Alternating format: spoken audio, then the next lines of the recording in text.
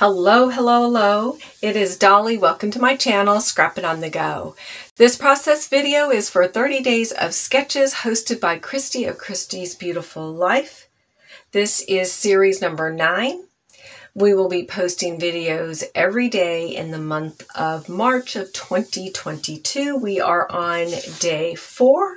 We are using a sketch by Brenda Ragsdale. And by the way, before I forget it, Christy has a Facebook group site and she will be releasing the sketches every day.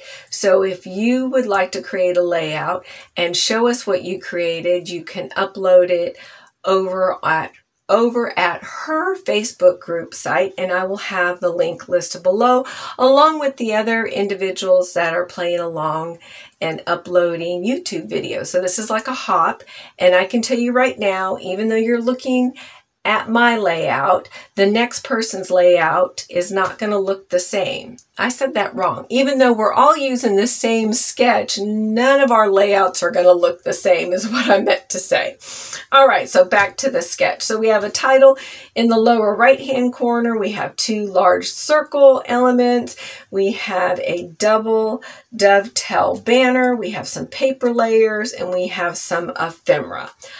I selected from my scrappy stash to use products from Vicki Boutin Color Study Collection.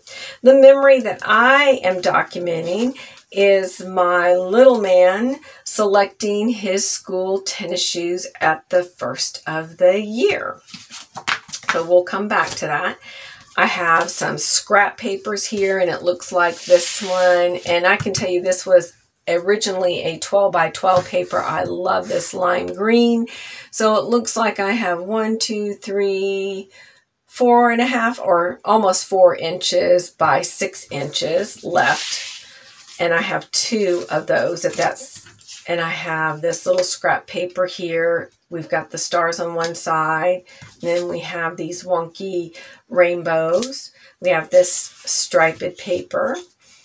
These cutout circles were left over from a project I did for documenting Christmas. I can use that on this layout. I have this branding strip for a pop of color, and then I have all kinds of ephemera in here to use. And then I have this 12 by 12 paper from the Color Study Collection. And as you can tell, it has a lot of little tiny circles. And inside those circles, it has the days of the week. So let me pause the video, create this layout, and come back.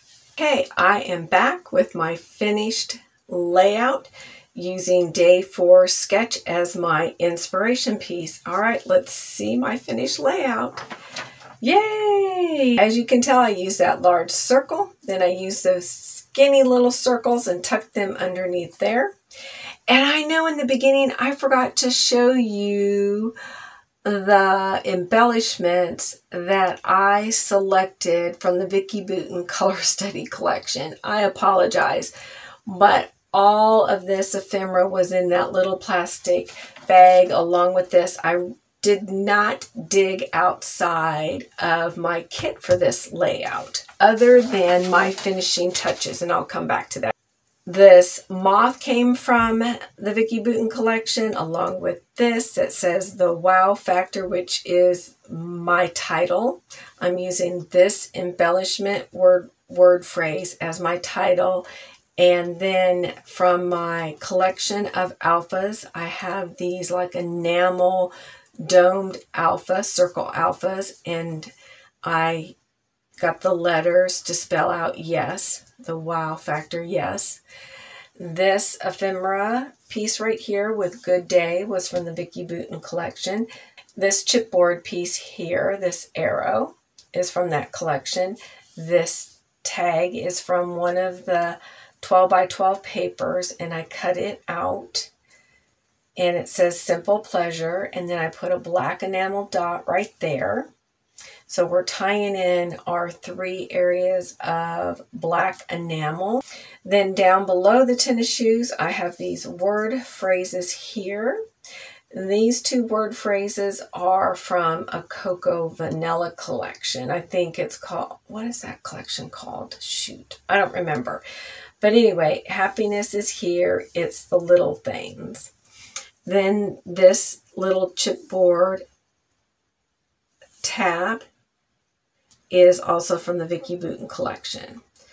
Then for finishing touches, I added some splatters just in this lower left-hand corner. And I used the Dilution Shimmer Spray in Fresh Lime, and then the Dilution Shimmer Spray in Black Marble. And I just did a little bit of splattering just right here in this semicircle area to draw your eye diagonally across so that your eye doesn't fall off the page, because there's a lot going on and your eye is trying to find a place to rest. This stops your eye from falling off and resting at the photograph. So I use that branding strip here and then a blue kind of semi-clear washi tape right above it. And that's it. And this layout's complete. Be sure to go check out Christy's Facebook site and check out the other individuals that are uploading videos today. I will have all their links listed below in the description box. Give us a thumbs up. Most of all, get out your scrappy supplies, get out those photographs, document those memories in a fun, creative way, and come back tomorrow for day 5. Bye.